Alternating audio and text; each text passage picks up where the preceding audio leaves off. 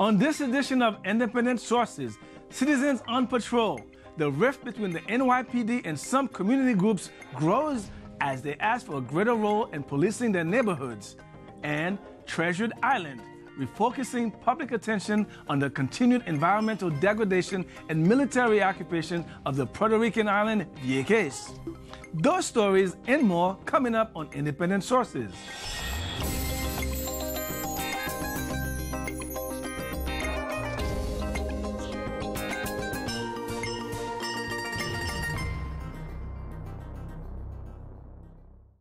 Welcome to Independent Sources, bringing you news from New York's ethnic and immigrant communities. I'm Garry Pierre-Pierre.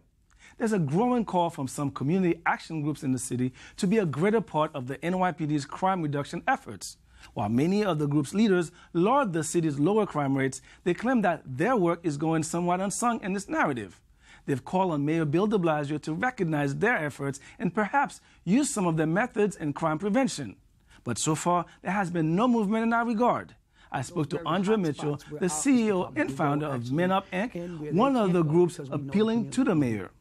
Andre, in an article in the Amsterdam News, you were quoting as saying that the NYPD needs to acknowledge and utilize tested and proven effective methods that have reduced inner-city violence nationwide. Can you give us some examples of what you're talking about? Well, thank you for asking. I'm the executive director of a community-based organization entitled Man Up Incorporated. And so we're one of the city agencies. We're fortunate to have been trained in violence interruption via a very successful data-driven model that comes from Chicago, Illinois, called Cure Violence.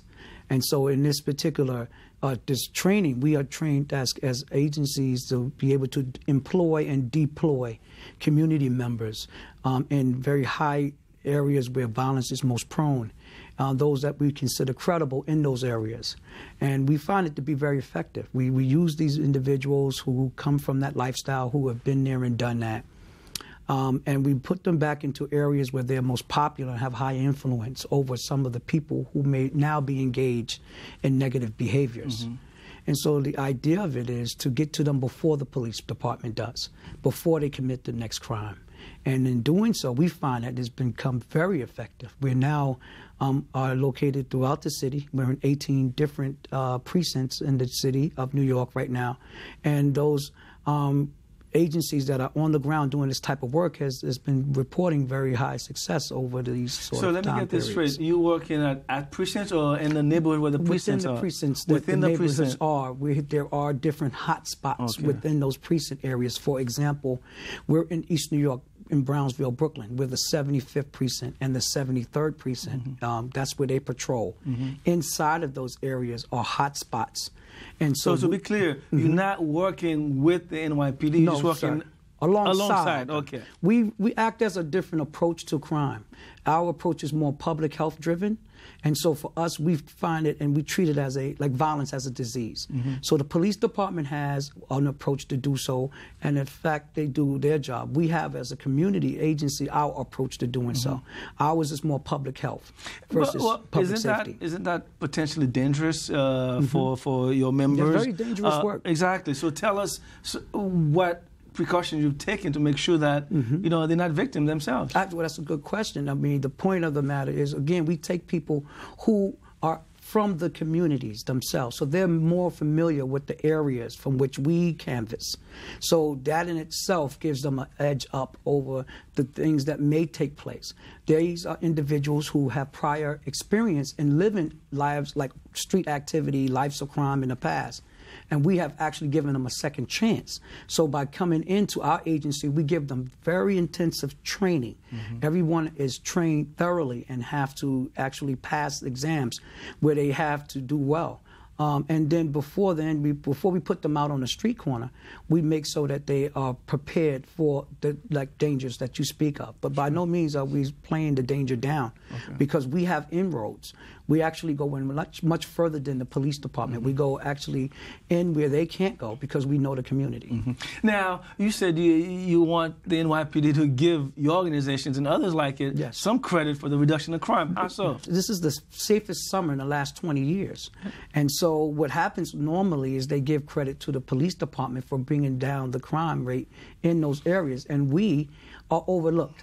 And there are do you have empirical data? You have proof that? Very much so. Okay, give it. If we look within those precincts from which we are placed where we're working, you will notice that in those very hot spots where our agencies are working within, a reduction in certain what we call high rates or more popular crimes like homicides and shootings. We focus on those two main categories versus the other categories because we find that to be the most important. So yes, the data would speak for itself. We have actually used comparison pen maps that we look at from NYPD statistics from ComStats, and it tells us that we are doing most effective work. I mean, we literally count the days in the areas from which we are based. How many days we go without a shooting, or how many days of peace that we enjoy. And so that's our daily way of being aware of that we are doing an effective job. But then ultimately when we ask for the maps to compare our data with the pen maps of the precincts, it also tells that telling story. I mean, at the end of the day, I'm just saying that everybody deserves credit. That it's not one way fit all as it relates to how do we bring down crime in this city, especially in the areas where we know violence is most prone. There's a lot of people at work that you don't hear about or you don't see, but they are working their magic in their own little way. A lot more parents are stepping up. There's a lot more people in the community that's coming forward. So basically you're saying that the community is an active partner, participant. And always should be. Okay. And that's the problem I think what exists to date, that the community is not factored into the equation when they're talking about strategies when it relates to crime reduction. Neighborhoods need to be more involved, not just in helping close cases as the NYPD would like them to, but as it relates to how do they create a community of peace. There's many more ways community members can participate outside of just sharing information. And so we are one of those agencies that prove that fact. Okay. Now, remember years ago, I don't know if this is still the case, no snitch, where it was totally uncool to cooperate with the police. How have you been able to counter that? It still is, unfortunately, a very bad stigma that's associated with that practice. We tell community because we understand the dynamics or the dilemma that they find themselves within. Because at the end of the day, their families still have to live out there. And if they are the family that's known to be cooperating with the police department, it puts that family at just higher rates of harm. What we say, in addition to that, is that you don't have to do what, again, you don't have to be the person that's cooperating with the police department in an investigation. You can do much more by getting out there and participating and creating activities for young people. You can be in front of the issue. You can try to get to the young people before they commit the crime, trying to find out what some of their needs are, and then try to meet those needs. That's what we do every day. And so we don't have to go into the police department and share data or information, because honestly, a lot of the information sharing is unsubstantiated, and so it's unfair. What do you mean by that? Well, it's not, if you're not a witness of a crime, if you weren't there at the time of the crime that committed, and if it's just something you heard through the grapevine, that's unsubstantiated. You can't go based on that. That's someone telling someone else that this happened. That's not factual. That's not factual. We find that, if you say that through communication, the story can turn 3 or 4 times. So what we try to do is encourage and educate community in how to take a proactive approach to crime versus a reactive approach. And we find through our work, through this way and through this method, that is more effective. You don't have to be labeled by the community and by being the family that cooperates with the police department. You can actually be labeled by the community as being the people who are out in the community trying to make a difference. Those are the persons who the community seem to appreciate the most. What do you think of the mayor's reaction? I mean, he, on the one hand, he wants to re-ingratiate himself within the ranks of the NYPD. Yes. On the other hand, you want him to give you more credit. And Well, the mayor is one of our funding agencies. The mayor does support the work that we do. We know that because his office supports us through the funding that we receive, from which we are appreciative. We just want the mayor to acknowledge the fact that it is a lot more going on beyond just NYPD and their sort of formulas to deal with crime, most of which is pouring more cops on a troubled neighborhood, which we find it does not work. And why doesn't it work? Well, it creates a larger divide. Right now, that there is a divide between community and police, from which we understand that has existed for so many years. And if we're trying to rebuild the bridge, it's difficult to sometimes pour or deploy police into areas where they're unfamiliar in terms of certain neighborhoods where they don't know how the culture of that community or the way in which that community may thrive. And then there exists a problem in communication. A lot of that is more of a communication factor. What we're saying is, because we are there, we're on the ground, we are on the front line, and we know that our work is working because we have the evidence that proves that our work is working, acknowledge us alongside others that are also doing their part. It makes a more of a holistic sort of response to the question of crime. And that way you don't kind of create even a further divide, because I can understand that sometimes he's caught between a rock and a hard place. Okay. Well, unfortunately, we have to leave the conversation here. Andre Mitchell, thanks for joining us, and good luck with the program. Thank you so much. We appreciate the opportunity. Still to come on the show, revisiting the environmental disaster on the island of Vieques. Before that, Abby Ishola has some other news. Thanks, Gary. Here's a look at some headlines from New York's ethnic and community media. From Long Island Winds, a new organization is working to empower Latino wine industry workers on Long Island's East End. Viticultural workers will have the opportunity to participate in a program designed to promote and support their academic and professional development in the wine industry. The program was started by the Long Island Latino Vintners Association, or LILVA.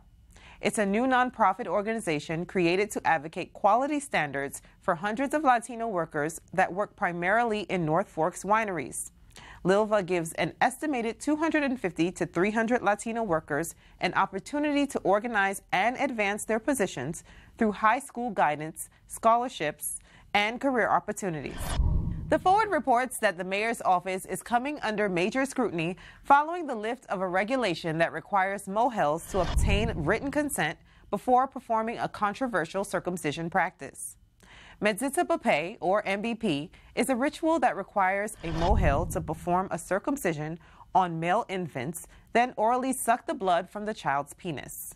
In recent years, several infants became infected with neonatal herpes after undergoing the ritual. Between January 2013 and December 2014, the city enforced a short-lived attempt to regulate the ceremonies through consent forms that warn parents of risks associated with MBP. However, following lawsuits and pressure from the ultra-Orthodox Jewish community, this year, the de Blasio administration announced the city's intention to revoke the consent form regulation. The 15th annual Gladys Ricard and Victims of Domestic Violence Memorial Walk was held over the weekend. The event, also known as the Brides March, is held every September 26 to remember Gladys Ricard. Ricard was shot dead by a former boyfriend on her wedding day. Women of all ages donned wedding gowns and marched through the streets of Manhattan, the Bronx, and Queens to mourn the fatal victims of domestic violence and raise awareness about its devastating effects on families. Men also participated in the march that involved groups from several boroughs. They all eventually converged at Hostos Community College in the Bronx for a closing ceremony. The National Coalition Against Domestic Violence recently revealed that the number of reported incidents of domestic violence have declined since the passage of the Violence Against Women Act in 1994. In 2007, more than 1,600 women were murdered by intimate partners, compared to 924 women in 2012. Victims of domestic violence are encouraged to call the National Domestic Violence Hotline, 1-800-799-SAFE or 7233, or go online to domesticshelters.org. And finally, a new exhibition will honor thousands of men and women throughout Mexico who have disappeared and lost their lives. Co-founded by Andrea Arroyo, the exhibit titled A Tribute to the Disappeared commemorates the one-year anniversary of the disappearance of 43 students from Ayotzinapa in Mexico's state of Guerrero on September 26, 2014. The project aims to bring international attention to the innocent lives lost due to injustice, war, poverty, and migration. According to the Uptown Collective, the project is comprised of 3 components: an online exhibition, a physical exhibition, and a series of workshops. Over 288 international artists, organizations, and collectives are participating in this project. The exhibit will be on display at the Malcolm X and Dr. Betty Shabazz Memorial and Educational Center from now through October 16th. Those were just a few headlines from the city's ethnic and community media. Independent sources will be back right after this. Thanks for staying tuned. It's been 12 years since the U.S. Navy stopped conducting bombing practices on the island of Vieques, Puerto Rico. But the unexploded bombs that still lay along beaches are a stark reminder of the environmental, physiological, and psychological damage inflicted on residents of that island by those military exercises. The filmmaker Juan C. Davila has produced a new documentary called Vieques, The Unending Battle. He wants the film to refocus the public's attention on what he calls the ongoing struggle to truly end the military occupation of the island and return it to some semblance of its former self. Zafir Sloborin spoke to Davila about the film. Juan, thank you so much for being in studio with us today. It's a pleasure being here. All right, awesome. So we're going to talk about your film in a minute, but before we do that, I want us to take a look at the trailer for the film. The Navy will cease all training on Vieques and leave the island by May 1st, 2003. Nosotros tenemos miles de sitios, hermano, miles de sitios que tienen bombas. Lo que debieron haber hecho era no contaminar de primera instancia. El gobierno de Estados Unidos no tiene ningún interés en ofrecer reivindicaciones a pueblos que han sido oprimidos por ellos. El gobierno de Puerto Rico también nada hacen. La manera en que están removiendo esas bombas no es la adecuada y no se ha descontaminado ninguna porque hay terreno todavía. No queremos ser desobediencia, nos están obligando. Vamos a pelear, vamos a luchar, vamos a mantener la denuncia. El riesgo real es mucho más amplio del riesgo percibido de los viequenses y del país.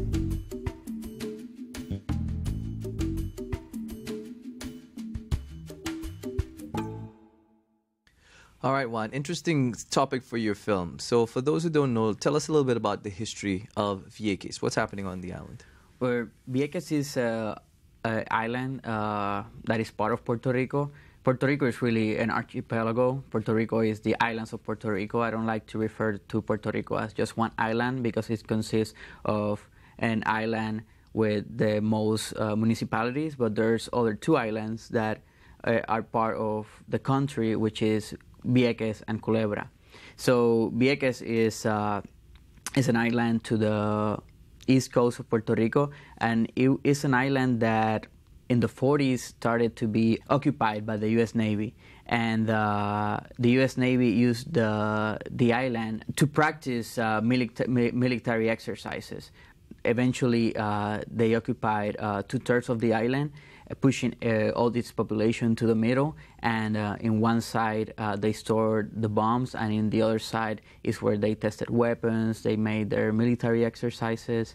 They also rented the area to other countries to come and practice and test their own weapons and practice their maneuvers with their own military, and that went through many years. And from the very beginning, the U.S. Navy faced a lot of opposition, a lot of resistance from the people of Vieques.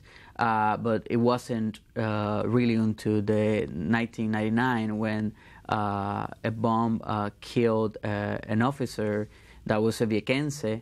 But even though he used to work for the Navy, he used to work as in the OP, in the observation post, and after that happened in 1999, that bomb, landed in the wrong place, people got scared because if it landed in their own observation post, it could at any point land in a school, it could land in a hospital in Vieques. So people started to get outraged and started committing this civil disobedience and continued what the fishermen started in the 70s, where they faced and in a way battle the battleships of the Navy. The fishermen in the 70s went out and put their boats in front of the big Navy boats to really challenge them. Right. So now the Navy since then has left Vieques. Am I correct in that? Well, that's questionable. The Navy, if the Navy has left or not has left Vieques, because the thing is that the terrains are still under the hands of the Department of Defense. Right now, the thing is that the lands, I mean, that's the Department of the Interior. Right. Yeah. The thing is that the lands are right now administered by Fish and Wildlife. So in a way, what has happened is that the U.S. The U.S. Navy was testing weapons, and then they left. But who came and took the land was Fish and Wildlife, and this has bring a lot of controversies. Also, the Navy has not definitely left because there's parts that are still restricted. You can still perceive the presence. They are not open to the public. So there's a lot of things that Viequenses are not still clear about, and you can still feel the military presence in Vieques. And that's the reason why we cannot say that the Navy has left. Also, there was this deal to give back all the terrains to Viequenses, but it has been more than 10 years, and they just have given back a little part. And really, you could see that there's not really any intentions right now that the terrains that are occupied by Fish and Wildlife are going to be given back to the Viequenses. As far as things seem to go, is that they're going to remain being administered by the Department of the Interior, in this case, Fish and Wildlife. So, and then Fish and Wildlife has a strong military presence there. It's not like Fish and Wildlife, you hear the name and you perceive that it's Fish and Wildlife, definitely preserving, the Fish and Wildlife. There are environmentalists there. Right. There are, people who are saving the animals, the nature, the plants that are in the area. But when you go to the area that was occupied by the Navy, you see, the way the Fish and Wildlife behaves is in a very military way. Right. You can definitely go to the place that was occupied by the Navy, and you see an officer with a gun, Right. In his jeep, a military guy. That the only thing is he has a label here that says Fish and Wildlife and not U.S. Navy. U.S. Navy, right. So you had a lot of access, I could see. You from just this clip here, it seemed like you had a lot of access. You saw a lot of what was going on the island. At any point, did you ever encounter difficulty with these Fish and Wildlife officers, or as you tried to put the film together? Well, yeah, of course. I mean, I gotta admit that at some point, they let us interview them. They let us. I mean, and we as part of being responsible communicators, we wanted to know their version, and then they let us interview them, and they let us take some film some footage around certain areas. But at some point, I mean, we were definitely intervened by one of their agents. We were followed other times. So it was. I mean, they give us just a little bit to maybe say that they let us film and do the stuff, and they let us do our job. But definitely there was. Officers from Fish and Wildlife intervened with us, and officers followed us. We remember that. So yeah, there was this, I would say, diplomatic hostility, or in a way. Right. Now, obvious question. for you, why was it important for you to make this film? Vieques is really a revolution of the Puerto Rican people, you know, and because the Puerto Rican people in the whole country and in the diaspora united to claim that land and fight the biggest navy in the world, and they were victorious for now, but they won a big battle against them.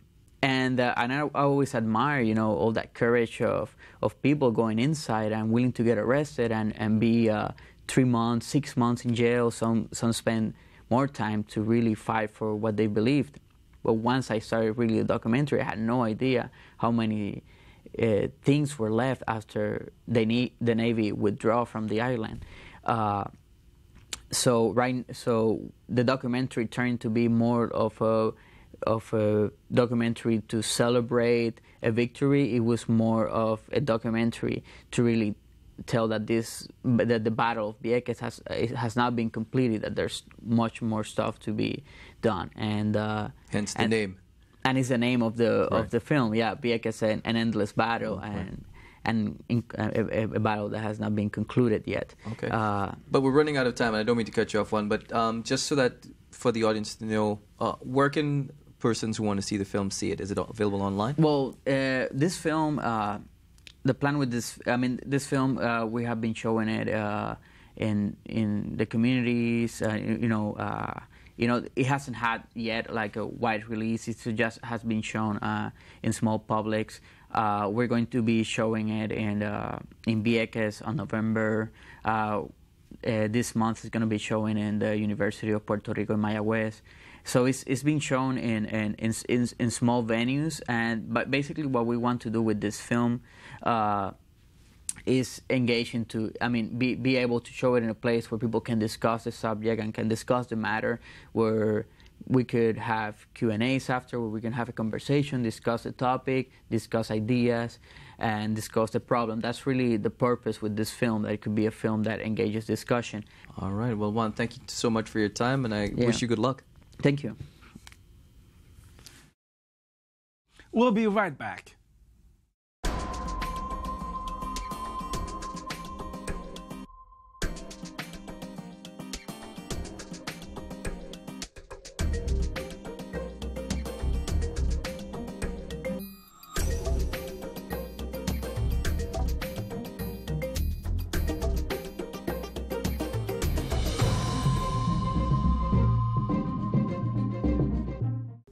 That's our show this week. Thanks for staying tuned. Till next time, be independent-minded.